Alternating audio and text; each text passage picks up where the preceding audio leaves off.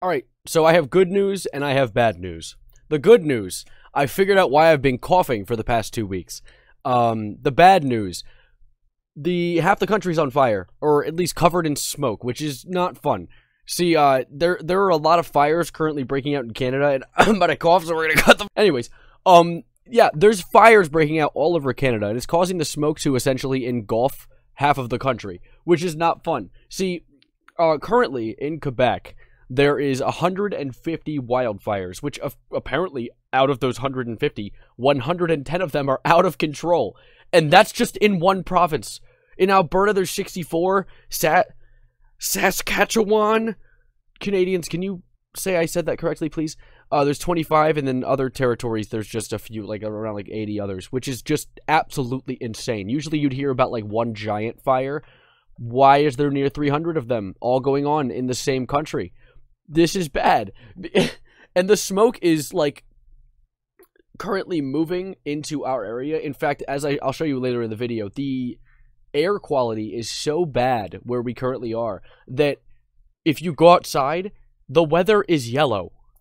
It isn't like slightly like hued yellow. I go outside, it looks like I walked out into Mexico in Breaking Bad. Like I'm pointing at my window, like you guys can see my window or something. Anyway, I'll show you more. Let's get into this actual footage. All right, I'm sitting up for my little setup over there because I want to show you guys how yellow it is. Walking up to the door, you can see I already get a yellow hue on my face, which is absolutely insane.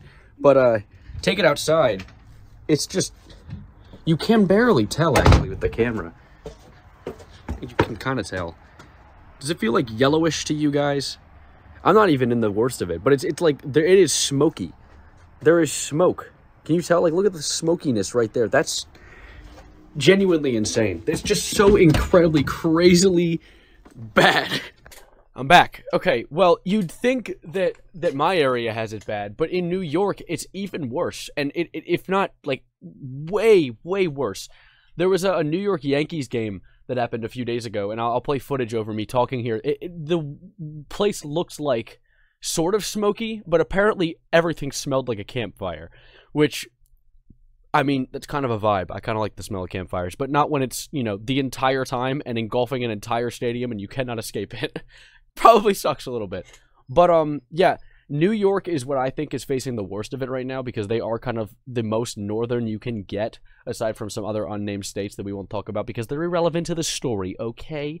But yeah, apparently around 80 million Americans are being hit with this smoke right now. So if you're watching this video, there's like a 1 in 4 chance you're currently also dealing with a gigantic smoke cloud over your house, which is terrifying. You know, that's huge.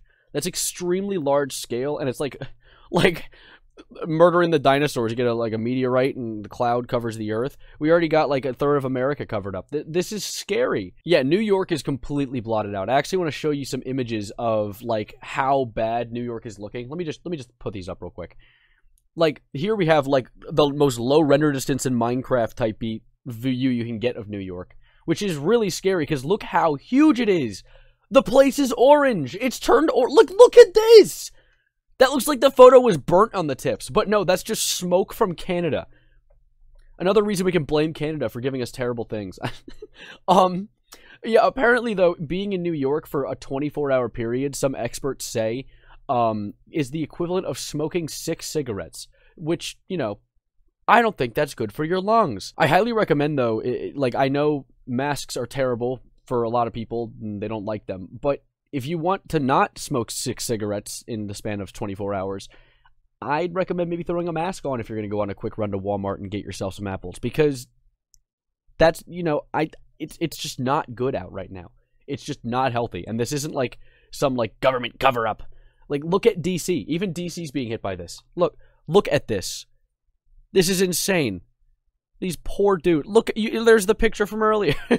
I actually found a cool chart online that for the ABC News app, and it shows the country and like a chart of how unhealthy the air is. So like we have like sort of unhealthy air and moderately unhealthy air in like the Central America area, and for some reason we got some unhealthy for sensitive groups right over here. Must be like a factory or something. But move over here. Of course, Ohio is terrible. Move over here. And you can see in Ottawa and in Canada, it is hazardous air. Like, not just unhealthy, hazardous. You are going to be very sick. And that goes into New York. And it's moving my way. I'm a Marylander, by the way, for those of you unaware. So my tiny little state's kind of hard to miss. But it's coming. And like, my area is currently in the unhealthy. I suffer from asthma. I've had asthma my whole life. It made sports hard, but eventually I did a bunch of sports and, like, it just stopped affecting me, which kind of pog. Very nice. We love that. But the world's on fire, and it's not just unhealthy for sensitive groups. My state is marked as unhealthy, period. In fact, actually, if you look kind of in the lower area, we have very unhealthy in Delaware and in, like, the, like, I guess, southwestern America, or Maryland, America. Yeah, I am all of America. Now, a positive thing is the rain, because there's going to be rain coming Friday for a few states on the eastern coast, is hopefully going to wash out a bit of the smoke. The only issue is the fires are still out of control, so the smoke is going to keep coming. So, you know, it's not like the smoke's going to go away permanently. It's just going to be, I guess, suppressed for a little while, and then it's going to keep coming. And I can feel it. My throat hurts. Like, I was coughing a few days ago due to allergies. The joke in the beginning of the video is kind of ironic that fires haven't been burning for weeks. But now that allergy cough has gone away, and it just kind of hurts to breathe sometimes. And that's not good. That's really scary.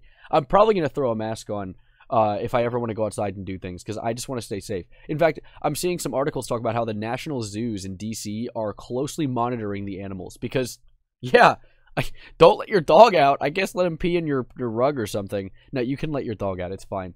But, yeah, just people are closing outdoor activities for schools. It's scary. This is scary, you know? Because this isn't just something you can escape by, like, hiding in your house. This is smoke. What was it? I saw a news article talk about the smoke, there's a particle called PM2.5, which is, like, a really, really small particle that can get past your airways. And it has increased a lot. Apparently, it's increased around 27-fold in the last decade, which, irrelevant. Thanks, news article, for telling us about how bad the world is right now. But that is currently the particle that is kind of the scary thing that's going to be hurting you, because, you know, the world's on fire. Now, I actually found this video of a lake in New York called Lake Keuka, or whatever, and it is so incredibly yellow, and it genuinely looks like Mexico in Breaking Bad. I know I made that joke earlier in the video, but it's unfathomable how yellow things are. Look at this. Like, look at that. That is unreal. Like, I almost want to, like, check it out, but that, like, how is that man conscious on that boat? That is more smoke than air. So I did a little digging into the unhealthy nature of this smoke, and it's actually genuinely kind of scary. So the PM2.5 stuff is called PM2.5 because it's only 2.5 microns in diameter, which, to put that in perspective, a grain of sand on the beach is 90 microns in diameter. So essentially what happens is these little particles will get into your lungs, and since they're so tiny, they go so deep into your lungs that they can enter your bloodstream, which can cause chest pain, you know, heart attacks, I think they might have said in there, and of course bad asthma attacks and stuff like that. So this is genuinely, like, something to look out for. I know a mask isn't going to stop something that's only 2.5 microns thick, but it is going to stop it being as common as to get into your lungs. You might have stop more of them and not as much. So I highly recommend staying safe, because this is scary. This is, like, genuinely dangerous for you. So, yeah, I just want to talk about it because this was genuinely an interesting topic, and it is affecting, you know, a third of the country right now. So I hope this helps. Stay safe, and I'll see you in the next video I make, which will be probably tomorrow or Friday. So, have a good night, have a good day, and, as always, adios, arrivederci, goodbye, and, breathe easy, I guess.